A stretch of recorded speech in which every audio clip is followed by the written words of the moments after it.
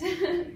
Even though there's been a language barrier, you understood it, and it's nice that you're going to take something away from today.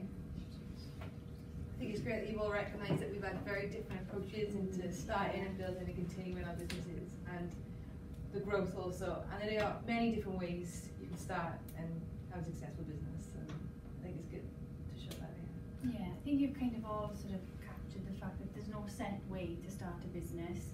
It can fall into your lap, you can go after it, you can find it. You might be studying something now, and you may want to do something totally different, and as you can see from what we've studied to what we do now, it's okay, you don't have to follow a set path. So, you know, enjoy it. Yeah, so but there's one point that he, you know, really touched me on what they said. He said if you do search on great CEO, and you guys remember yesterday, right?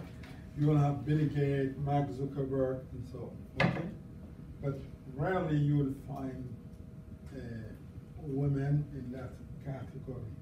So does the fact that you are women really have something to do with you wanting to start your business? Not wanting to start maybe, but I think the fact is statistically you're more likely as a man to be more successful, but I think that can give us more of an extra effort to prove it. You know, it just doesn't matter that if you're a woman or if you're young, if you're old or your background, you know.